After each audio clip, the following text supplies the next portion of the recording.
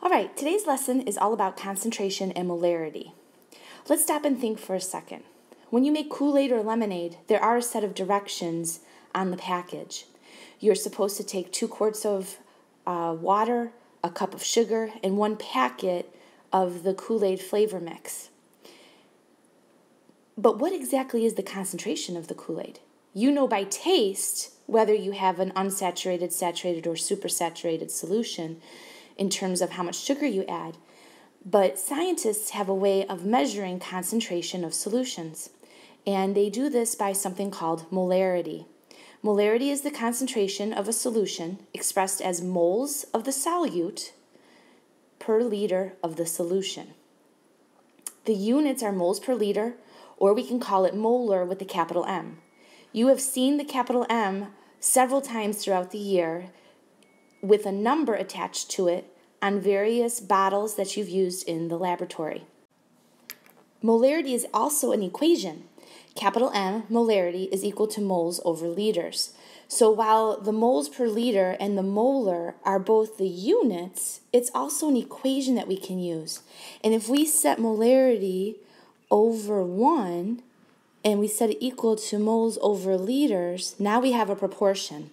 You'll sometimes see it in a triangle as well, but I know we prefer proportions. So how do we calculate molarity? You first have to make sure that your solute, the chemical that you're dissolving, is converted into moles. So we measure in grams in the lab, we have to convert that gram value into moles. Then we have to make sure that our solution volume is in liters, not milliliters, so we'll have to do that conversion as well. And if you recall, there are 1,000 milliliters in 1 liter. Put a 1 under the capital M for molarity and solve it as a proportion like we just talked about. Please take a moment and copy down this example problem in your notebook. Okay, so here's a typical molarity problem. We are asked what the molarity of a potassium nitrate solution is that has a volume of 400 milliliters, and we know we measured out 85.0 grams of the potassium nitrate. Remember our rules. We have to first convert the mass of the solute into moles. So when we do this, we have to first get the formula for potassium nitrate. Just as a quick review, because potassium is in group 1, it gets a +1 charge. So K plus.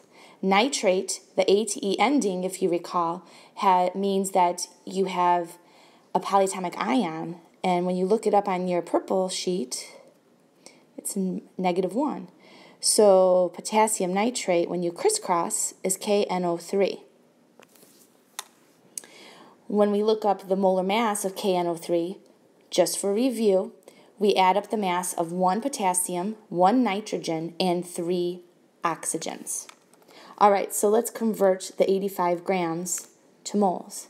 We have 85.0 grams of KNO3. And when we add up all the masses of the elements in the compound, we get a molar mass of 101.11 grams of KNO3 to 1 mole of KNO3. Remember, molar mass is the mass of 1 mole of any substance. So anytime you look the values up on the periodic table, that's equal to 1 mole. When we do the math here, we get an answer on the calculator of 0.8406685, blah, blah, blah.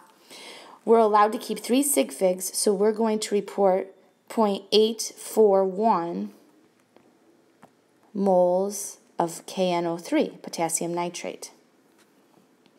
Now our second step is to convert the milliliters of the solution to liters, because in order to be in molarity, you have to be in moles per liter.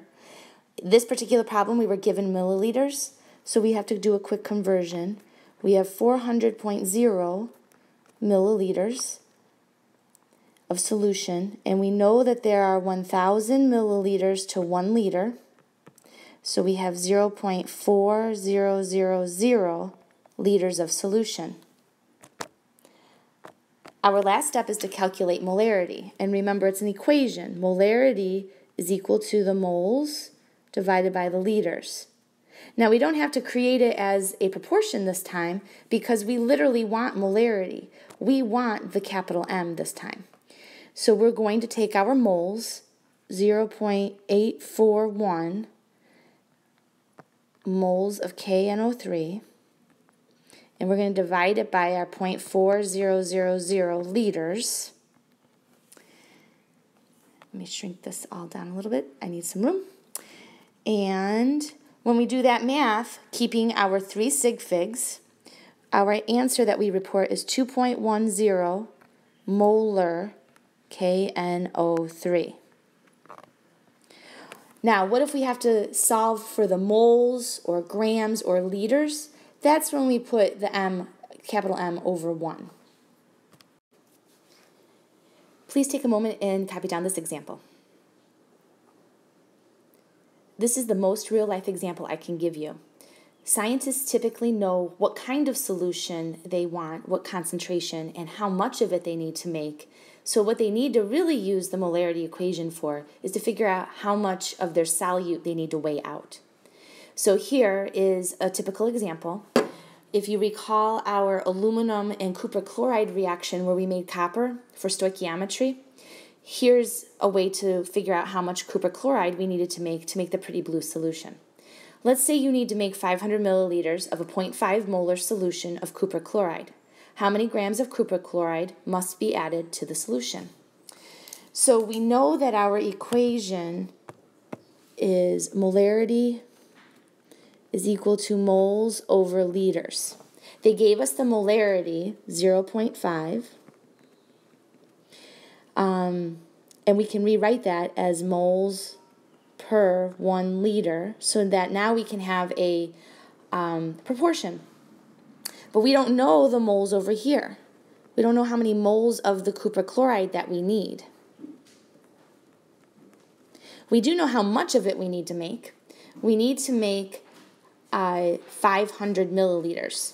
But we need to quick convert 500 milliliters to liters. 1,000 milliliters to 1 liter gives us 0.5 liters.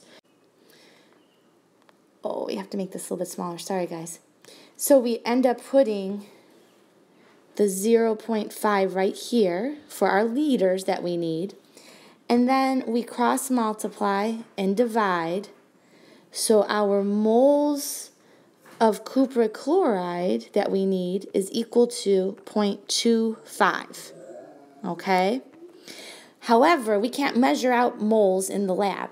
So now we need to convert the 0.25 moles of copper chloride to grams.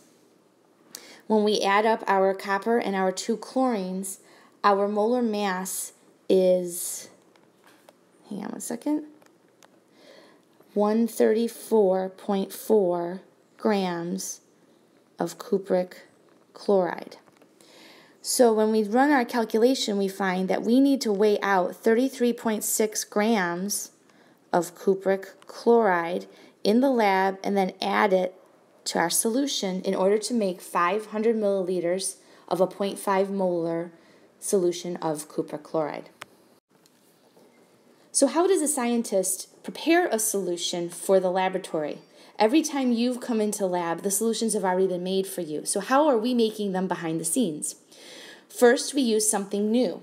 We use something that we call a volumetric flask.